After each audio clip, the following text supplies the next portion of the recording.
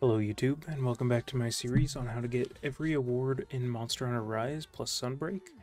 Today, we're going to be going over the, oops, if I hit the right button, the Kamura Pinwheel, awarded for performing 1,000 wire dashes. So this one, most people are just going to get by playing the game normally, just out doing quests, but if you're really having trouble with it, you can go into if I can hit the right thing, doesn't matter, expedition tour, doesn't matter which one, and you can just spam wire dashes. I'm not sure if it works in the training area. I wouldn't imagine it would, but it might. Not sure about that, but pretty much you're just gonna keep performing wire dashes. You can pick up extra wire bugs on the ground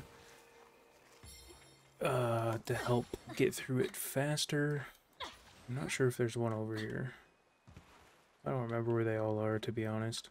I think there's one in the next zone, but pretty much you're just gonna keep wire dashing as often as you can. If you do need help getting this award, it's pretty simple to get. Most people get it through normal gameplay if you are using the new mechanics. What's up, Rathian? So you can pick up an extra wire bug here. Oh, okay, I guess we're just gonna watch a turf war real quick.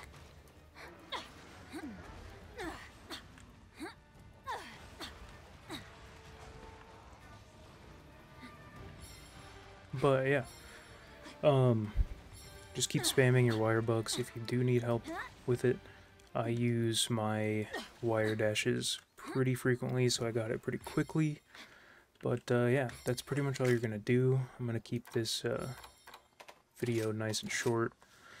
There's not much to explain. You're just gonna keep wire dashing as often as you can, or get it through normal gameplay. I use my wire bugs pretty often, so it's not really an issue for me anyways.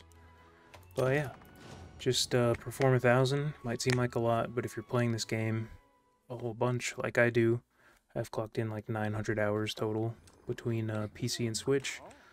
Yeah, it's not really an issue. But with that, I will see you guys in the next video.